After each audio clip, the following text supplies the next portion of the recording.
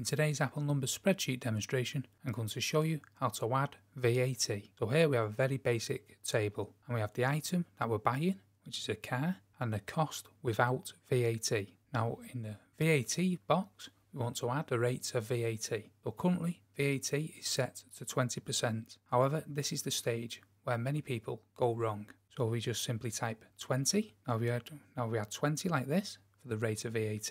This is inputted wrong and your calculation will be thrown out due to this error. So what you want to do is you want to go up to Format, then Cell, and then you want to select the drop down box for data format and then select percentage. And as you can see, this 20 has changed to 2000%. So we bring that back with Command. So we delete that with Command and Z.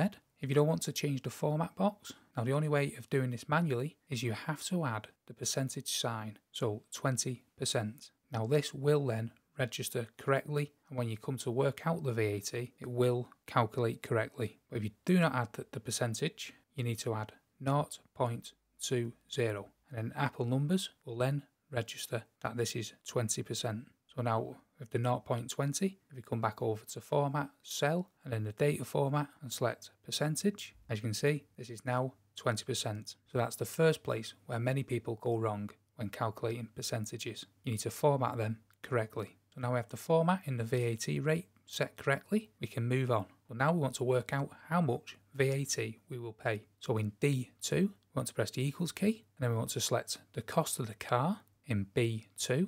Then we want to multiply by pressing Shift and 8. Now we want to select the percentage rate, which is in C2. Then we want to add the plus sign, which is the Control and equals key. Then we want to add the cost. Now we want to either press the green little tick or enter. And this is worked out the cost including VAT. So to work out the actual VAT amount we're paying, we can press the equals key, then we can select the overall cost including VAT. Then we want to select minus, and then the cost without VAT, and then press the enter key or the little green tick. So this is the VAT amount that we'll be paying. So that is how to work out VAT in Apple Numbers. Hope you found that video helpful, and if you did, check out this playlist here where we have many other Apple Numbers Spreadsheet demonstrations ranging from beginner to more advanced. And thanks for watching.